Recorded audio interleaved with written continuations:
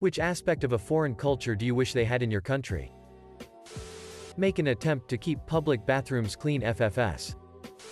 Work-life balance. Working to death is not the answer in an Asian society that always wanna win or never lose face. Cleaning up rubbish. I am born in Ireland but I am from Romania. They don't clean up rubbish in Romania. This is for the simple fact that there aren't empty trash bins to throw rubbish into. This is most evident in touristic areas like beaches, hiking areas and rivers. There's literally rivers filled with rubbish from tourists who don't have the decency to hold onto the rubbish. That's what I would want in Romania. When I was in France I was taken aback watching people argue about things and not getting upset with each other. As an Australian, that was one of the most refreshing things I'd ever seen. In my part of the world, people attach themselves personally to every little inconsequential opinion or viewpoint. If you challenge that viewpoint, people respond as if you're attacking them personally and it turns to shit like clockwork. It's such a deep-seated attitude. We ended up with the phrase, "No politics at the dinner table." Someone's inevitably gonna get upset and then everyone's having a shit night. French don't give a fuck. They'll debate politics, philosophy, religion, economics, all that shit until they're blue in the face. The mood never drops. You don't feel the energy in the room become more and more hostile, so that was nice. I've heard that other countries are much more generous with vacation time for professional workers than the US is. Probably that. I could really go for more saunas and hot springs. The buttons at tables in restaurants in Korea that request a server.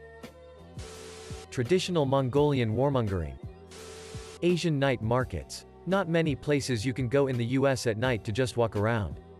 Hang out. Get some food. Other than bars. Guess that's why malls used to be so popular. Edit. Yes. Malls aren't open nearly as late. I guess I just meant lots of people used to go to malls. Maybe they still do? Just to walk around, eat, and see and be seen. Similar to why people go to night markets. A third space that is often lacking in the US in general. Edit 2. https. YouTube. BLWWJGB9CWUM. God damn, I'm hungry. Japanese-style vending machines. I'm in the UK and they would just be vandalized. Shout out to my Swedish friends. Fika is a social institution in Sweden where people take a break from work for coffee and socializing. It's about slowing down, catching up with friends, and really not being so focused on work. It's the mindset that comes with it about self-care and not overworking yourself that I find so refreshing. In North America, coffee breaks at work typically still revolve around work talk that you don't get a chance for a mental break. Having a siesta midday and then everyone staying up way later and hanging out. Germany here, good internet and mobile coverage. More emphasis of quality over quantity in food. A giant cup of watered-down coffee is not as satisfying as a modest-sized but decent coffee. A giant chocolate bar made with crappy ingredients that just barely legally qualifies as chocolate is not as satisfying or a proper piece of real chocolate. It seems a lot more normal in the States to go to therapy. Which I wish was a thing here in the UK. Obviously there is therapy here. But from my perspective here it seems like society only thinks you should go to therapy if you have serious diagnosed issues. When in reality it can help everyone from time to time. Also bidets. Never tried one but it makes much more sense hygiene-wise. Like, if you had poop on your hand you wouldn't be content with just wiping it off. You'd, hopefully, properly wash your hands with soap and water. Showing the actual price of items in stores instead of having to add the tax on. More emphasis on public transportation like Europe. I'm from U.S. Edit. It's probably the case that not everywhere in Europe has great public transportation. But I think it's safe to say that collectively Europe is better off in comparison to America when it comes to public transportation. Perhaps it would be better to say, like in parts of Europe. Bike-friendly cities. Teaching a second language early on in schools. Canadian. Edit. This is my first comment to ever blow up like this. I'm glad I'm not the only one who feels this way. Also, thank you for the golds. Being friendly. My mum was a teacher in my country. Then moved to England and was presented with all these rules about how you cannot make physical contact with children. It sounds weird, but let me explain. If I was sad, I could cry on my teacher's lap. And if I did something good, she'd give me a hug. She was like a second mother to me. I'm still in contact with her. Almost 10 years later, when she injured her leg, we'd go to her house to do our projects. Same with my mother, her teacher has been her best friend for 20 years. And she was there when I was born. I understand the reason for the no contact policy. Some people do have bad intentions. But in my country, it is normal to visit your teachers at home, to go to their house to sing a birthday song, to invite them, or be invited by them. I see how it could go wrong. But I'm thankful for the teachers that I got close to. And still am. Also, my mother works with special needs children. Some of them really do need human touch. And we both feel like strict rules like this prevent the child from forming a connection. Being polite, caring for strangers as a society. Take your fucking shoes off in my house. Cheetos. We don't have them in Germany. Edit. Also Costco, give me your damn samples. As an American, is it too much to ask to not have everyone in a one-upping contest on how shitty they can make their lives? My overworking. Just let me work the hours I'm surpassed to then go home. Work to live. Not live to work. Not taking up space needlessly, being considerate to others in common spaces. In North America, people will stand in doorways. Stop to have a chat in the middle of a busy hallway. Basically take up space that is for common use and not think it is rude whatsoever. I cannot tell you how many times I've come across someone blocking a doorway and you give them like 5 seconds to move, and then when you say, "Excuse me," to get by, they look at you like you're rude. You're standing in a doorway people need to come and go out of. Be considerate. Finland ended homelessness. Does that count?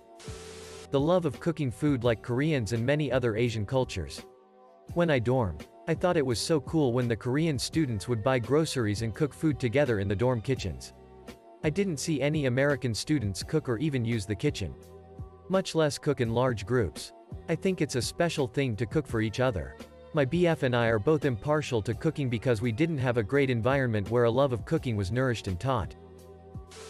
I live in the US and wish more healthy lifestyles were promoted and more accessible.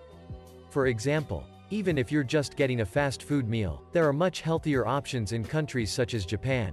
Rice, sushi, seaweed can be cheap, easy snacks. In America, a fast cheap meal is mostly just whatever is at McDonald's. So fries, burger, etc. And the emphasis on getting the biggest, best thing all the time. It can be so excessive and wasteful at times. Edit. This video does a good job of explaining some differences between American and Japanese fast foods. Siesta. More self-awareness, responsibility. I'm from Canada and everyone up here likes to act like we're God's gift to the world and constantly shit on the US as if we aren't basically exactly the same. And it's not just Trump.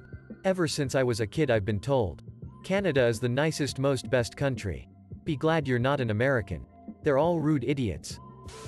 Chill the fuck out. Moved back to the UK last year after a 15-year absence and it seems there's loads of Rajas ready to kick off at the drop of a hat. Been to some really chill and happy places and just don't get that vibe a lot on the UK. I wish the US was more at peace with multi-generational households. I mean, we're getting there. But that's more for economic reasons and necessity than it is for genuine cultural change. It's always seemed crazy to me in the US that 18-year-olds are expected to move out and never live at home again. And that elderly people are expected to age at home alone or in nursing homes. Like, we could all live together. And it could actually be a good growing, learning experience. Wash your ass. More vacation. Narrow winding stone-cobbled streets in the town center. Wearing a mask in public during a pandemic. Like many Asian cultures, the aspect of wearing a mask when a sickness is spreading. Divorce. Or the normalization of it. My family and I immigrated to the US years ago. But we still preserve a lot of aspects of our culture and customs. For a very, very long time, my parents told me that Americans didn't know real love and that they would get a divorce for the most trivial of reasons. They told me that I should be proud that my parents had a strong relationship and that I was being raised by the two of them. I believed it. Even when my parents would have screaming matches where I was the mediator, or when my father would hit my mother, or when she would make jokes about running away. I remember being very confused when I would have sleepovers at friends' houses and I would see the love between a bio parent and a new step-parent. My parents made me believe that because I was being raised by both of my bio parents, who were married, that I was somehow better than my friends who were kids of divorce. That was obviously a lie because some of those friends were the happiest. most well-adjusted kids I knew. Meanwhile, I would often come to school in tears and hyperventilating because of the fights between my parents. If divorce wasn't seen as taboo in our home country, then I genuinely believe that my parents would have separated earlier, and saved all three of us a lot of pain and heartache and suicidal ideations. Instead, my home situation has only gotten worse, partly because of their long-held beliefs and overall fears. I know divorce isn't a cure for everything wrong between a couple with a child, and there is a lot of bad fallout waiting to happen in a lot of separations, but it still seems healthier to me than raising a child in such a negatively charged atmosphere and teaching them that that's the norm they should expect. Not tipping. Even when it's poor service, I feel obligated to tip, and it just puts me in a bad mood and makes the experience even worse.